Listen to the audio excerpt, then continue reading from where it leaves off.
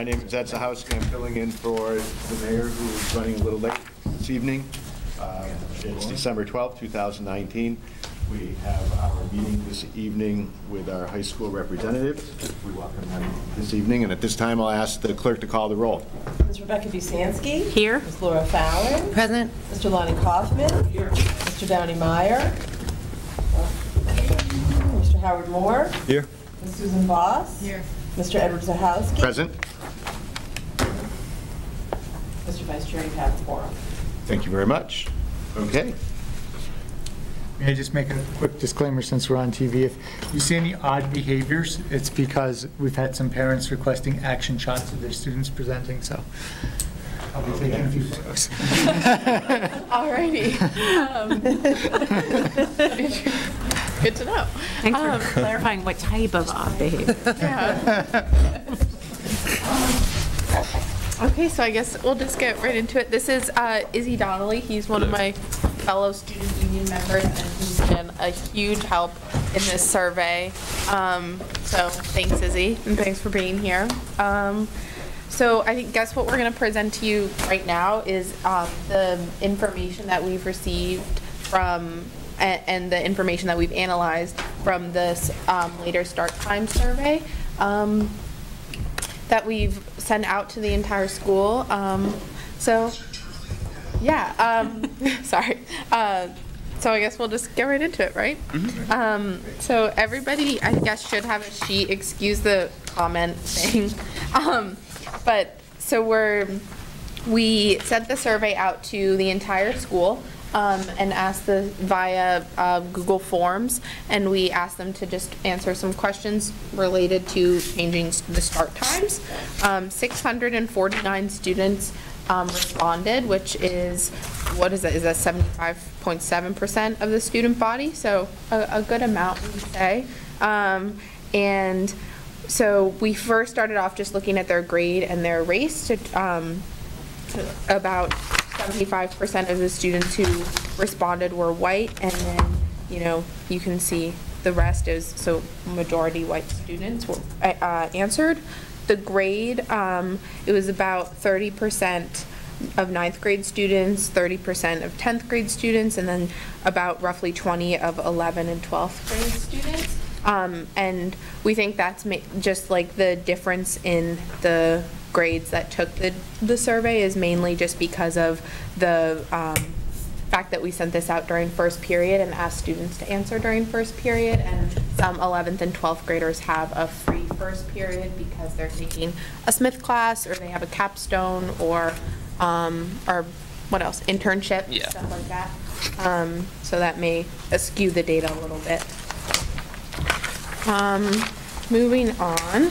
So some of the so this is like the main chart that we have, and it turns out that 60% of students in our survey supported later start times, whereas about 40% of people did not.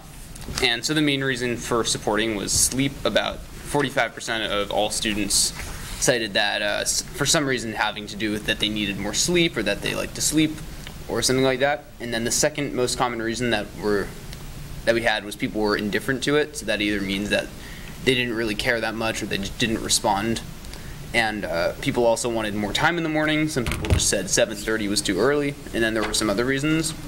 And the primary reason for not supporting it was that people like to get out early.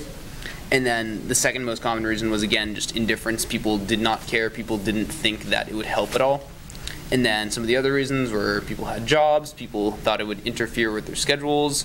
There were other reasons, people were used to it, and one of them was people could not get, like had a conflict with rides to school.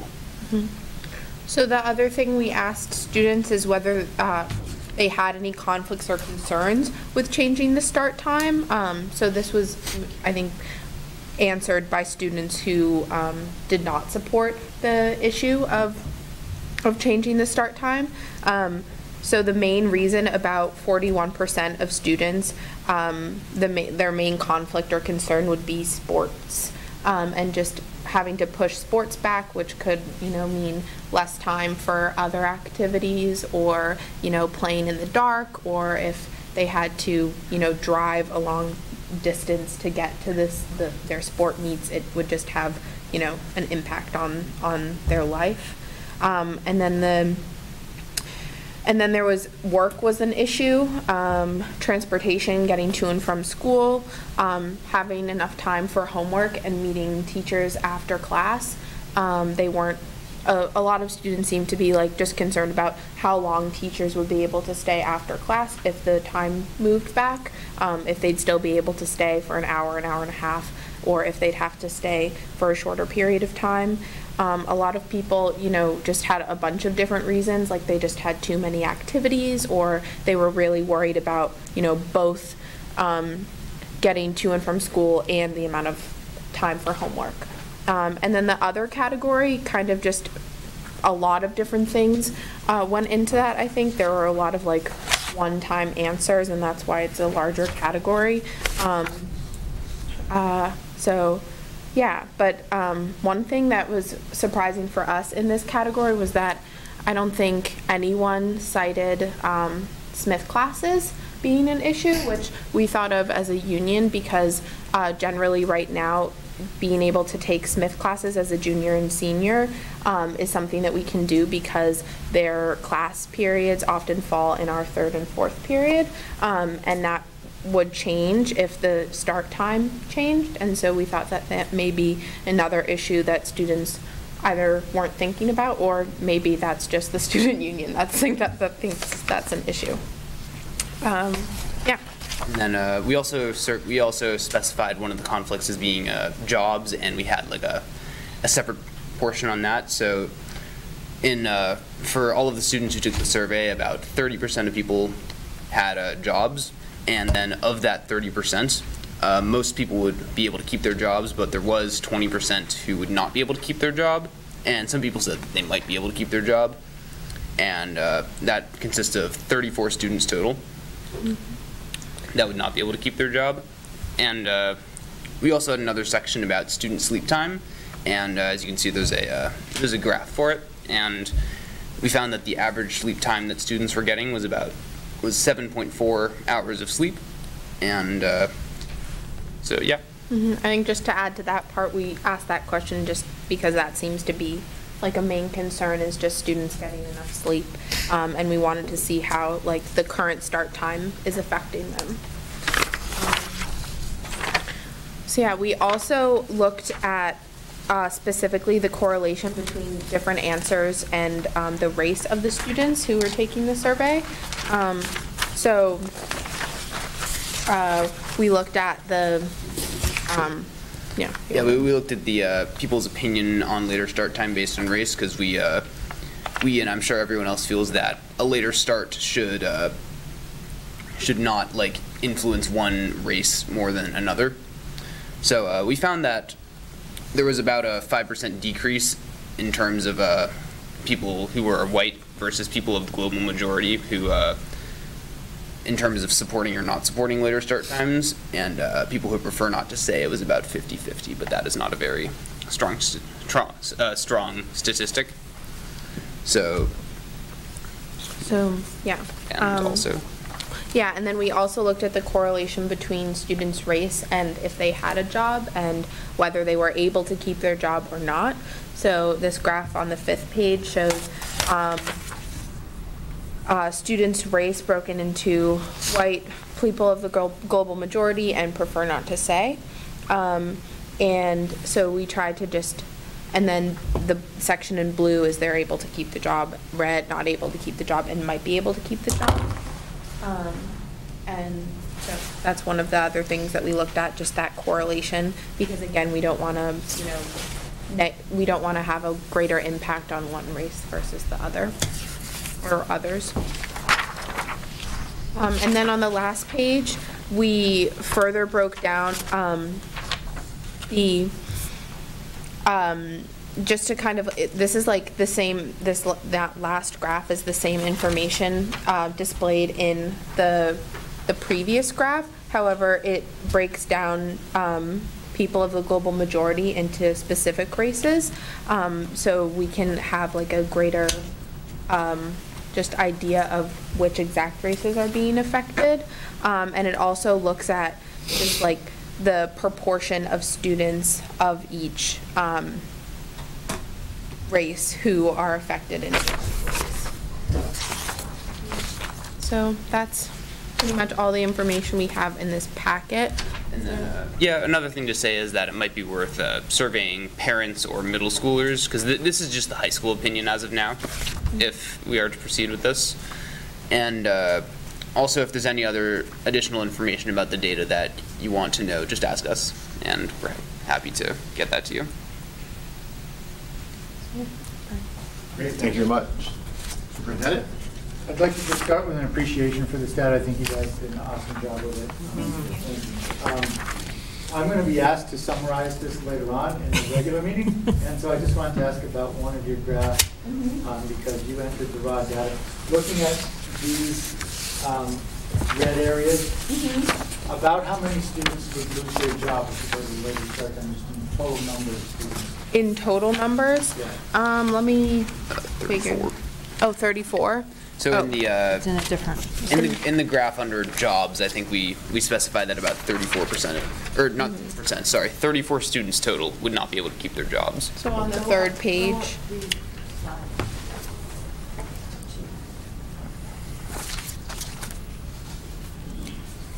The top of that one. Yeah.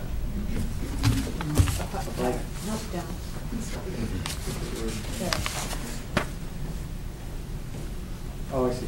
Thank you.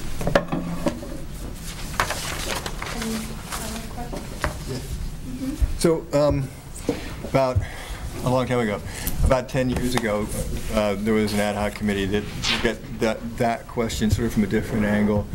I think with Steve Harrell went around and interviewed some of the biggest employers of high school students in town, so some of the big grocery stores and the hospital and, you know, various folks who hire high school kids. And so he did it from the other direction. Right, yeah. And what he got was that most of those employers would be willing to shift their hours for those workers that they weren't. Because those workers were not working like an 8-hour shift. In other words, they weren't opening and closing the store. Right, right. And so if they came in 45 minutes later, they would still do the same work. So it's possible, and I just don't know, you know, because I don't know what all these people are, because this is from the other direction. Yeah. So I don't know what all these people's jobs are. But if they are in those jobs, they would look at it and say, I couldn't do that job. I'd lose it because my job starts at, you know, 2:30. Right, Okay? right. But if in fact that piece, that it starts at 2:30, could be changed by the employer, they might not. And I don't know how you can, sort of find that out. Superintendent? If I could just respond to that, this data may show the exact same thing from the other side. That's what I meant. I mean, you know, maybe it's a quarter of the students who would really be stuck, but maybe 3/4 wouldn't be if their own perception is correct. Yeah, right, and I don't don't know know. how that matches up with what Mr. Harrell found. Exactly, that's what I'm saying. We don't really know. You'd have to have each one check with their employer. Right, and so I think these are based on like students' assumptions or their you know, Or idea their of job how is currently configured. I mean, it could be. Right, exactly, how the, and they're not sure how that could be changed. Or it could also mean that they, you know, wouldn't be able to, you know, work enough hours or something like that. Yeah. Ms. Voss? First of all, this is fantastic data, so Thank thank you. you. And the fact that 75% of the school responded is a really high response rate. So I could imagine in a few years, this could be repeated to see if we make a change in total, we might look at total hours of sleep in a few years and compare it, and I think you've set the district up really well to do that, so fantastic. And then, of course, I can't help but ask a question and make a comment. The comment is, I really appreciate that you're concerned about the Smith classes. I think it's not going to be a problem for this reason, but I keep saying this because I want everybody to think about this as we move forward. We're going to have this X block scheduled into our day next year at the high school. It's a change, and if that's done with the lens of that some students might want to use that time to go take a class at Smith, and it's done in a thoughtful way, that it seems to me that can kind of be a buffer for Right. this problem, and Right. that could be done in a way to maximize. I mean, it's only one piece that goes in, of course, to what's best, but it should be on the table. So I'm hopeful that it won't be a problem. Yeah, I think that's, what we are kind of thinking too. I think it's just not, set in stone, or at least we don't know when that'll be, the Xbox will be Yeah. put in, or how it'll happen. Yeah. So. And then my only other question, do you mind if I put No, I can, page 2, is, I just want to make sure I understand this one plot. That one, yeah. So this has 200, this represents 200 students who said they had a conflict or a concern. Are they the ones in red on the one above it? Yes. And so in that one, it said 1% had a concern about job, but down here, So. it seems higher. Right, I think that was one of the interesting pieces of data for us too. I'm not exactly sure where that part comes from. Do you So are have you an saying idea? that like 14% of people reported work as a conflict or concern? Yeah, so that's like versus 28, so like that would, So- if it's 200, that's right, like 28 students here, Yeah, whereas up above, it seems like a much smaller number? So I think what happens is that some people who like have a job, if they can keep it, then it's not really a concern or a conflict for them. So they're not going to report that as like a reason or a conflict for that matter. So were these two separate questions? Yeah, they're Oh, separate. okay, okay, Yeah. that solves me. Okay, Okay. thanks. Mr. Collins. So I have a question and a request. So again, I reiterate my colleagues, this is a very good survey, great response rate. Thank you for doing this. It's very helpful. So I'm surprised that in some of the research that we've discussed, and you hear about changing start time has to do with family responsibilities, taking care of siblings, and if you will, after school. And I don't see that coming up, and I'm wondering, is that because students didn't respond? Am I missing it? Was it a choice that wasn't part of it? Are you surprised? Just help me So- with that a little bit. There definitely were like a couple of students who said that, but I don't think it was a big enough category for it to be like. I think it was classified into other. Yeah, so there were, I think, so I was the one that was looking at the conflicts and concerns, and I have the same responses, that there were just very few students who listed that as an issue, and so we didn't put it into its own separate category. So this was an open question, list your responses? Yeah, it was an open question. We classified the And then you responses based classified, on. and only a couple of students mentioned that. That's surprising to me. I guess that's good. Yeah. If we're going to move in this direction, that would be one of the things I think we'd all be very sensitive to. Not to say that 2 isn't too much, but I would really expect a lot more, so that's interesting. My second question is, because you have such high response rate, if you don't mind, I'm really interested in looking at some of these differences by grade level. Yeah, sure. So for example, I don't know if you did this already, but even the basic question of whether they support it or not, Right. looks like that was your first question, by grade level. Did you look at that yet? Oh, we've not looked at that. We have not looked at it by grade level, yeah. What do you think you would say, differences? I think there would be differences.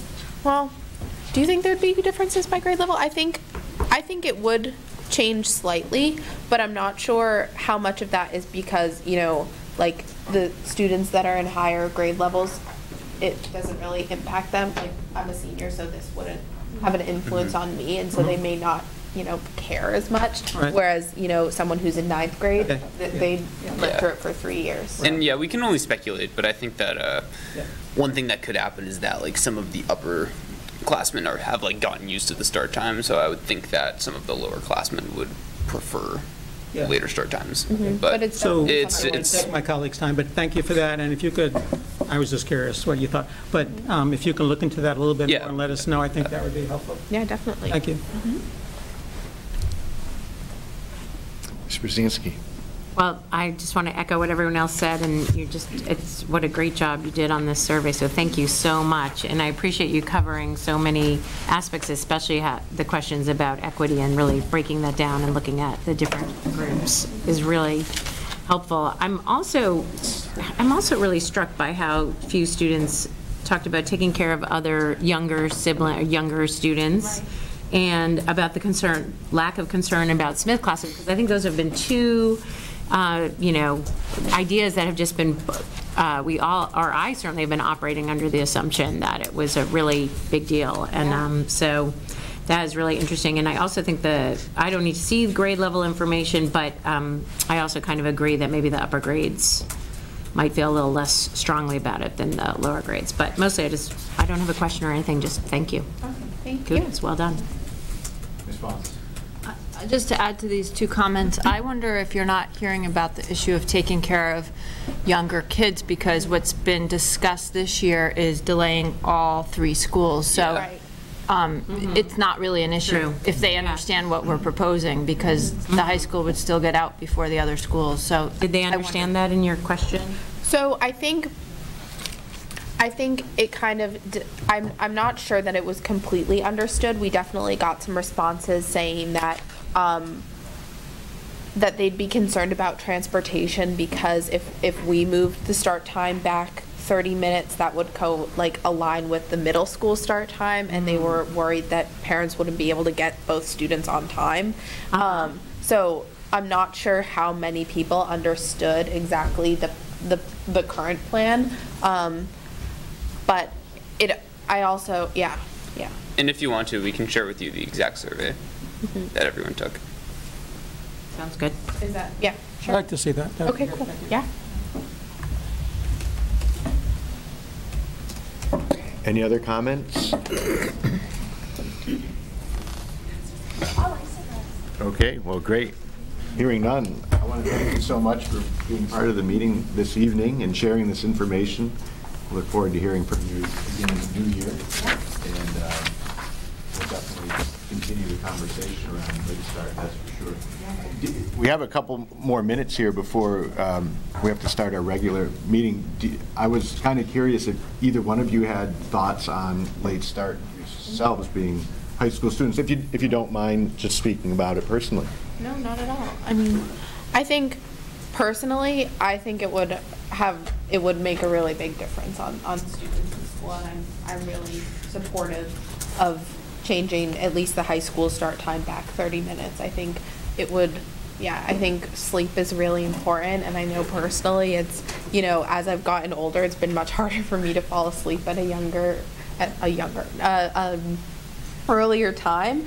And it's also like right now I have a free first period, and so I'm able to wake up at 8:15 every morning, and it has made all the difference. And I really can't imagine going back to next semester when I have a first period class.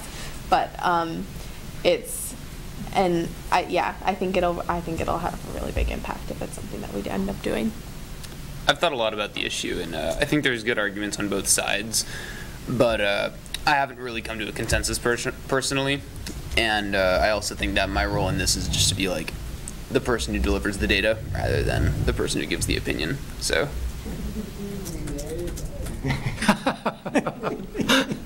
Great. Thank you very much. Can't you say, we practiced that this morning. Yeah. Great. Okay, hearing no other comments, a motion to adjourn. Motion to adjourn? Second. Okay, all those in favor, please say aye. Aye. Opposed? Okay, this meeting is now adjourned with our Student Advisory Council. Thank you very much.